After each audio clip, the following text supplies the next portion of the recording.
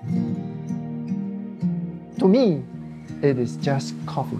And I think appreciation of coffee is even more important. Knowing and trying different kinds of coffee beans from different countries, different processing, different species. I think it's wonderful.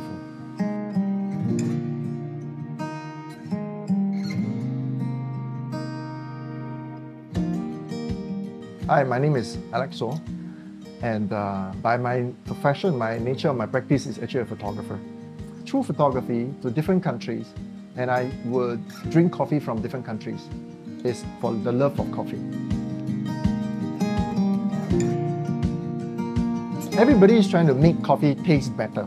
First, we talk about the wave 1, wave 2, and wave 3. The wave 1 is actually the 3-in-1 coffee. So when you pour it and you add in hot water, and you get one nice cup of coffee. Then you have the wave 2 coffee, which is the Starbucks coffee. This is called the grind coffee. It's like, this is a pre-made coffee. Now I grind and brew it. This is the first time you smell it. Then now is the third wave. It's a specialty coffee.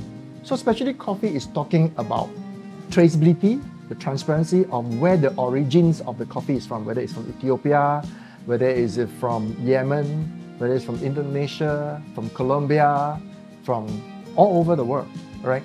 So now then the coffee beans, people will come, all the professionals will come together and started a specialty coffee association that will have a way, a method to give point score to the coffee beans.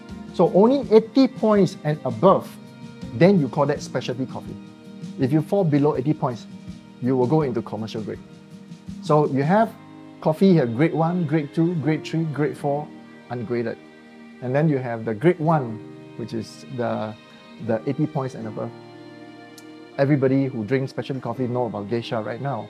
It's very fruity, floral, you know. Then in terms of the same species, but if you bring these particular seeds plant into different countries, because of the country's soil, it changes again. So the characteristics of the coffee comes together. It is very different, even though it's from the same species, but it just tastes different. And then for specialty coffee, Panama, this year, the coffee went for auction. Yeah, the highest bid going for 1 kilo of raw beans before it's even roasted. After you roast it, it left 850 grams at most, right?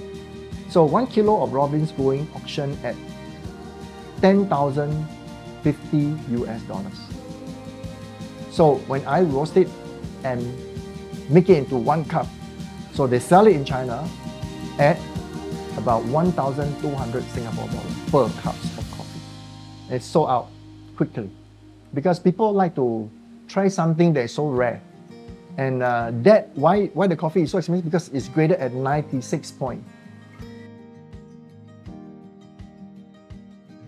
Should not be graded as what is good coffee or bad coffee, or rather what is the coffee that's suitable for you. Because certain people like it more acidic, certain people like it more bitter, people like it more sweet. When I select the coffee, I still like to try from different countries. And of course, the higher it is, the better the coffee is. The Arabicas are the one that grow on a higher level. It's hard to access. The Robusta is on the lower land where you need to water them under hot sun. And these have more insects. And then they have to insecticide it, right? Because the coffee need to survive in that kind of climate. So it's actually less, somehow it makes the coffee doesn't taste that great. When I go to Ethiopia, it's like a 2,700 meters mountain, but it's flat land. I mean, when I go there, I say, oh my God, no wonder the coffee survives here, because it's such a wonderful place to even to just grow here, to live here. I run a roastery in China, so we had to find the best way to roast this coffee beans to set the best profile for the roasting. Then we'll do the cupping, you know. So the roasting does able to change whether the coffee is going to be good or bad. So the roasting methods comes in. When you have the lighter roast in the beginning, you are actually trying to extract the floral smells of the coffee. As you get the medium roast, you get the fruitiness You lost a bit, but you must sacrifice where you want to sacrifice. So the berries, the fruitiness come in. Then as you go darker, you lost the floral and the fruitiness, but you remain a full body dark chocolate, full body strong coffee. Yeah. So if you are buying expensive coffee beans, specialty grade, of course you're going to keep the goodness. So it's like lighter roast or light medium roast, Then if you are getting a G4 coffee, it's commercial grade, then you roast it dark for the espresso.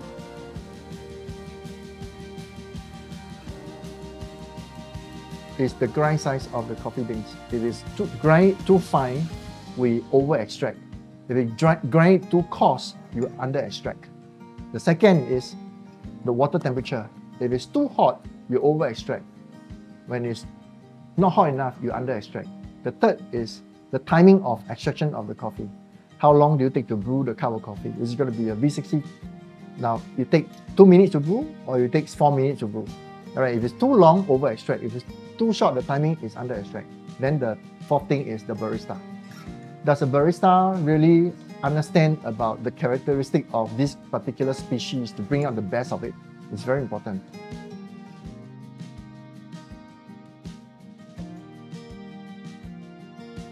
You have to try more coffee in order to know what is more suitable for you. So the characteristic of the coffee in different countries. If you go to the South America regions, like Brazil, all this, they produce very nutty coffee. Usually the characteristic there is nutty. So when we give points, if it doesn't have this characteristic, it may lose its point as well. Right? Then you go to Guatemala, you get those tropicals. Sometimes you get berries, mango, fruits, apple, Then you go down to Indonesia, is because of the volcano soil, the fruits is bigger.